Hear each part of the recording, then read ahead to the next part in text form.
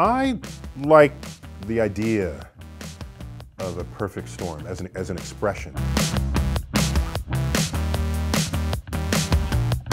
I think when that phrase first arose, I don't think people thought much about something bad being perfect in its badness.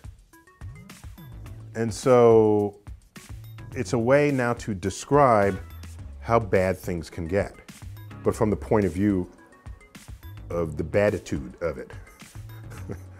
And so the perfect storm is, yeah, the currents align up, they're at the right temperature, the low pressure system comes in at the right time, it is aimed for the coast, the moon phase is such that you have high tide, everything aligns to have the perfect storm, to create the maximum amount of damage, to wreak the greatest havoc on our lives based on the natural forces wrought by Earth. If you're not talking about actual storms, you would talk about events that conspire to be as bad as they possibly can.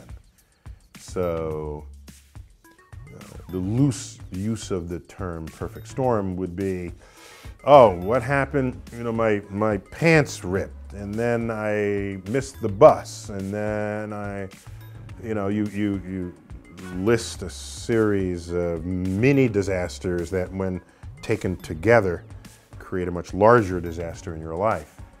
And now we have a term for that, the perfect storm.